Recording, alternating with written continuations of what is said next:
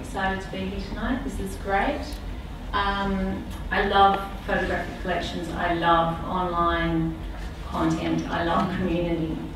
I work here. This is our Twitter feed, and that's me. Not actually me, but that is a game that we play at Powerhouse, which is called Find Yourself in Flickr Commons, and that actually really is me, because I love Flickr Commons, and I love dogs, and I love photography. Okay, tonight I'm just going to talk really briefly, not too much about some of the things that have happened with Flickr Commons, but I'm just going to talk a little bit high level around strategy and why we do stuff with these collections, because it's really important to us. And really, having these collections available to the public really is about these things. It's about being accessible, it's about people using and sharing your content, meaningful content, responsive content, and responsive to your audience, making sure that everything that we digitise is cross-platform, obviously on brand and on mission for your organisation. And we have a philosophy which is, you know, produce once and publish many, across many platforms, but it has to be all about the audience, and that platform has to be right for the audience.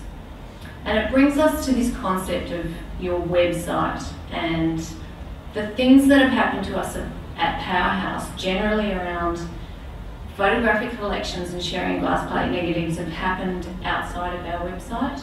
So they're happening in third-party platforms. So it's, for us, it's collections of web presences, and this is where we all need to be thinking, is not so much just isolating our stuff onto our own sites, but thinking about where they're going to be now and in the future, and it's about a web presence. And the question we ask all the time is why? Why do you want to connect with audience? Why do you want to make your content accessible and responsive? And you know, it's not right just to put stuff out there and expect things to happen. You really need to ask that question, because this is our audience now, right? This is why we're doing stuff, because these people, these miniature techno nerds, are amazing. And you know, generally, you know, that's not just young people.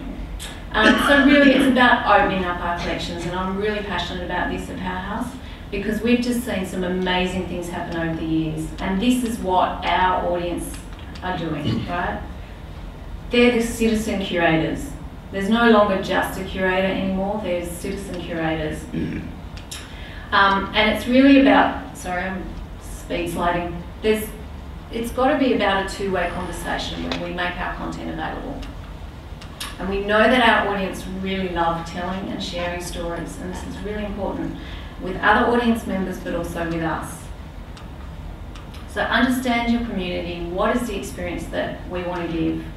Make content accessible, usable, think beyond our sites, be participatory and responsive. Technology is only the tool. There is always a tech solution. It's about the content and the engagement. Experiment, fail and learn, provided that's within your realms of your organisation. And the really important thing for us in this space is partnerships. I'm really big on partnerships with what we do with our collections. The Commons, what an amazing platform and project. I mean, we're the first museum in the world to join, and just it has opened up our eyes and our collections to a way that we've never seen before. And one of the really important things is the geolocation of content according to latitude and longitude. So I'm just going to touch really, really briefly on some of the things that have happened. People have been doing Google Street View mashups with our content and then gifting that back to us. People have been making augmented reality apps using our content. It links back to our website. You can download the image from Flickr. You know, this is not us making this stuff. This is other people, so people can get access to it. But we're present. We're there. This is Mitchell. Love it. Flickr Commons Explorer. Absolutely beautiful. Fantastic way of searching Flickr Commons. I'm sure you'll hear more about his work in a minute. The ABC contacted us 500 metres up the road from the Powerhouse wanted to get our stuff from Flickr Commons, and we developed a good working relationship with ABC Innovation to do this project and a continuing conversation around what we should be doing with them. Then we got this call from Sepia Town, who found that geolocated images were actually not that accurate, and that's because we were doing it in Flickr and Yahoo Maps weren't that good. So they took all our geocoded images, mapped them better than we could map them, really, really precisely, and then gave us all that data back. Amazing. Bob Mead, are you here? Bob Mead? No, he's not here. Okay, citizen location identification. This guy, he found out where Mossman Bay Falls was within half an hour of putting this online. And we've now continued to have fantastic conversations with him around our collections. History Bin, a platform that has come to us to share more stories, tours, and a memory of our collections, and we're hopefully going to do a big project with them next year. That's our channel. And this is just, I'm going to touch on a couple of beautiful stories that I find really moving. This is the Benevolent Society's image in History Bin. It's taken in Coogee, and this is our image in History Bin, where we didn't have any information really about this, and it wasn't until we saw their image that we realised it was the asylum kids going down to the beach on the weekend. There you can see it. Aggregation of content, aggregation of collections. It's more meaningful to audiences when this happens. And this is my favourite story. This is a photograph that we had online. It was called, you can see down the bottom, Pioneer Settler. Not much information, very sort of minimal cataloguing. And we were contacted by the photo library was contacted by a descendant of the family and said, oh, you know, I know this family, but there were 4 children in this family, and so I'm a little bit surprised that there's only 3, because they're all very young.